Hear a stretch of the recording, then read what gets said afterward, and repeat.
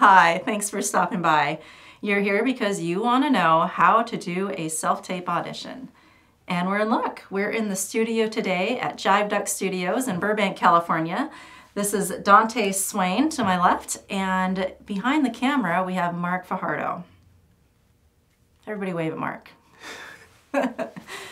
All right, thank you so much for joining us. In this series, you are going to learn how to have a great self-tape audition, whether you're in the studio with someone like Dante or you're working at home.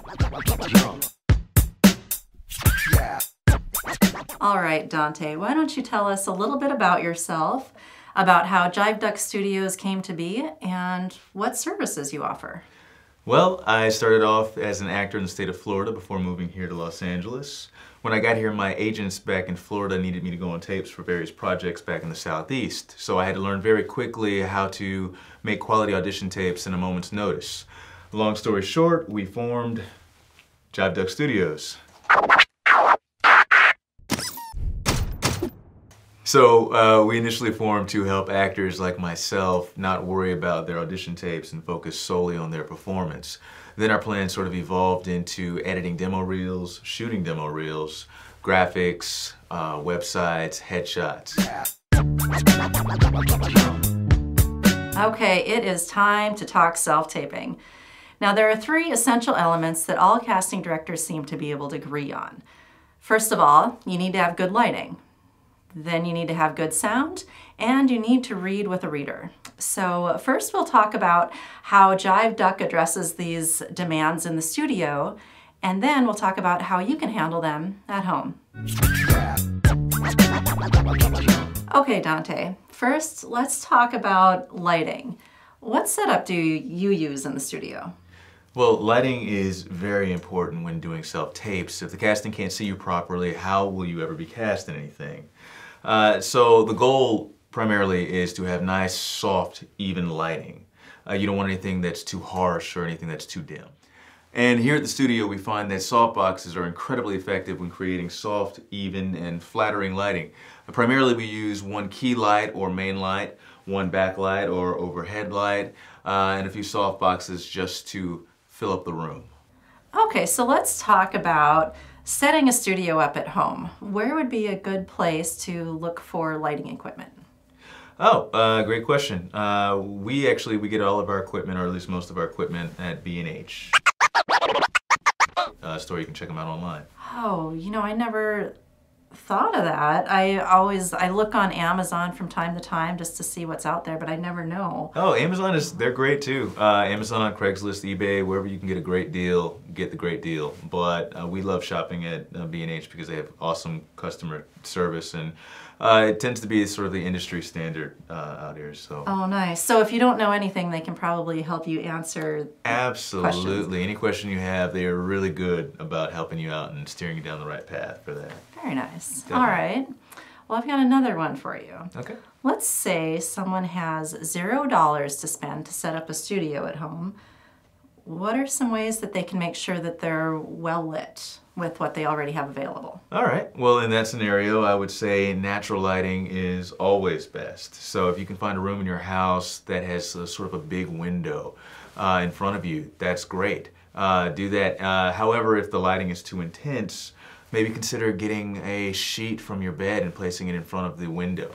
It'll help diffuse some of that intensity from hitting your face and looking too harsh. So especially when the sun is shining directly in the window and you can really feel the heat from the sun, Absolutely, right? diffuse the heck out of that.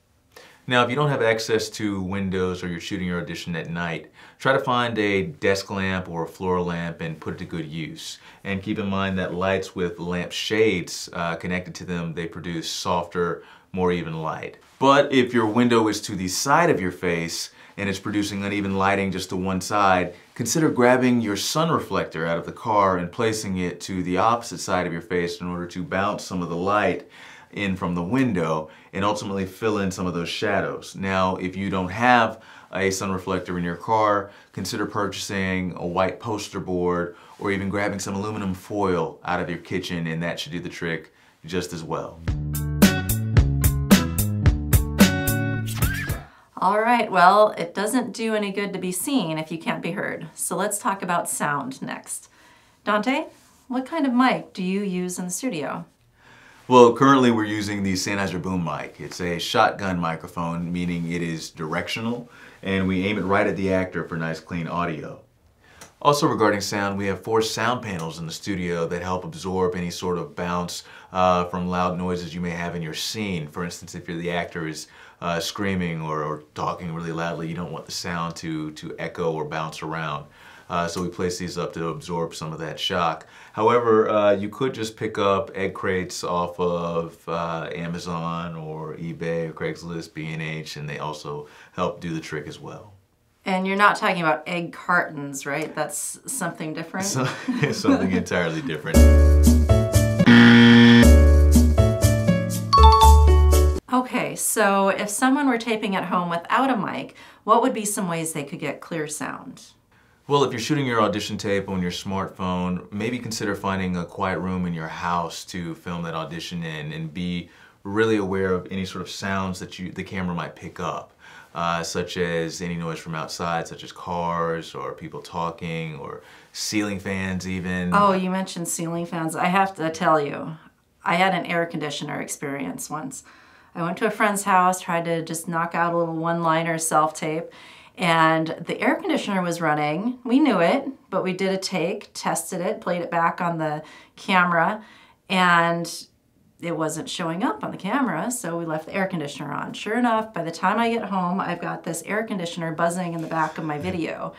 But I was able to fix it. I went into my iMovie and then clicked on, I suppose it was noise reduction or something. I got lucky and figured it out, but I wouldn't suggest it. It's easier just to turn those things off to begin with. Absolutely. Or if you're having a hard time with any of that or sound outside or whatever, consider shooting your auditions either late at night or first thing in the morning if people are the problem, because people are quieter these times. They're asleep, so you get really nice, clear, clean audio at these times. So really take that into consideration because it can be quite distracting for casting and watching your videos. Thank you so much for joining us here at Jive Duck Studios, and this completes part 1 of how to make a self-tape audition. We've given you some simple solutions for lighting and sound for your audition videos. If you found that information helpful, please click the like button below, and if you have questions and comments, those are always welcome as well.